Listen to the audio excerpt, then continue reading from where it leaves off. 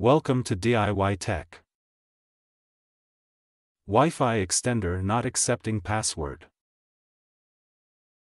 When a Wi-Fi extender is not accepting the password, there are several potential issues that could be causing this problem.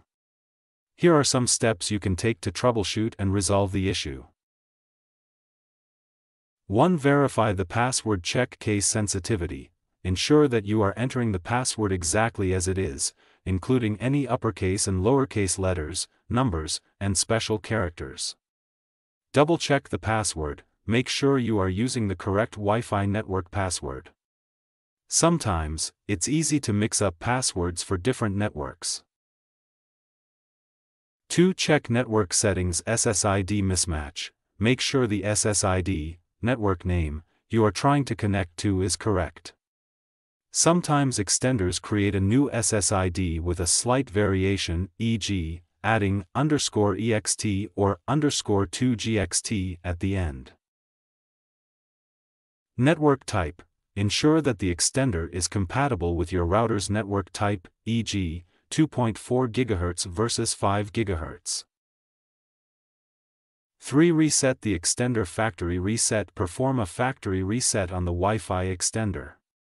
There is usually a reset button that needs to be pressed and held for about 10 to 15 seconds. Reconfigure.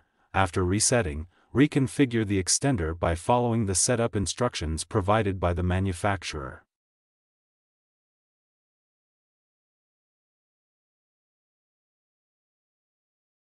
For firmware updates, check for updates. Visit the manufacturer's website to check if there is a firmware update for your Wi-Fi extender. Updating the firmware can resolve compatibility issues and bugs.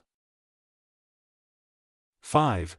Placement and signal strength. Location. Ensure the extender is within range of your primary router and that it is receiving a strong signal. Interference. Avoid placing the extender near devices that may cause interference, e.g., microwaves, cordless phones.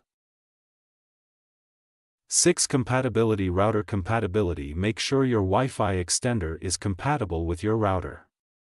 Some extenders may not work well with certain routers, especially if they are from different manufacturers. 7. Manual configuration. Access extender settings. Connect to the extender using an Ethernet cable or through its default Wi-Fi network. Access the settings via a web browser, usually by entering an IP address like 192.168.1.1 or a URL provided in the manual. 8. Check for security protocols. Security settings. Ensure the security protocol, WPA, WPA2, etc., of the extender matches the router's settings. Some extenders might not support the latest security protocols. 9. Power cycle. Restart devices. Turn off the router, the extender, and any connected devices. Wait for a few minutes, then turn them back on in this order: router, extender, and finally, your devices.